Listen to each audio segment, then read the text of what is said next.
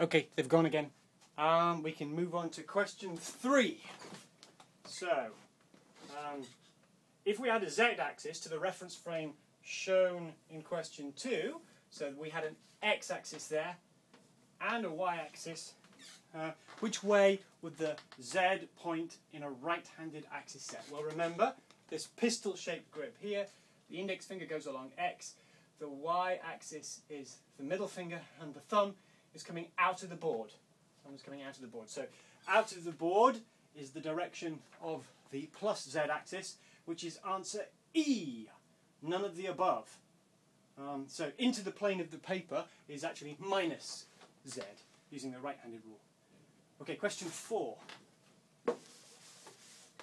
An orangutan is located at, so this is its position vector, don't forget. An orangutan is located at 10 meters, 7 meters, 12 meters. And that's just the same as writing it as a column vector, 10 meters, 7 meters, 12 meters. So Moore talks about in the textbook writing vectors in either of these formats. How high off the ground is it if the reference frame is standard orientation? Well, remember we said in class that north is the y-axis in standard orientation, east is the x-axis,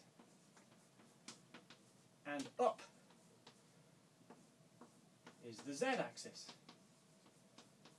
So x, y, z, this is up. So the orangutan is 12 meters off the ground. So that's answer C.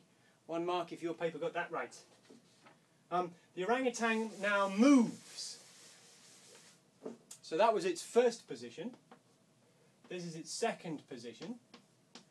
It moves to 1 meter, 17 meters, 8 meters.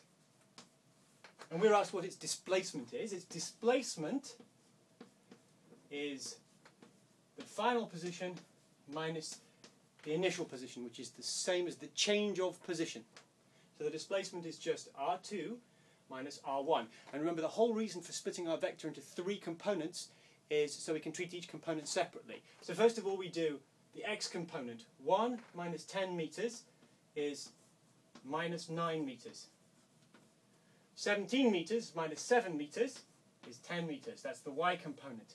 And finally, 8 meters minus 12 meters is minus 4 meters. You can get 1 mark if you have the numbers right with the correct signs. You can only have 2 marks if you write this as a vector, either like this or as a column vector, or if you want with the x hat, y hat and z hat directionals. And you include the units. So the second mark is for the units and a correct vector form.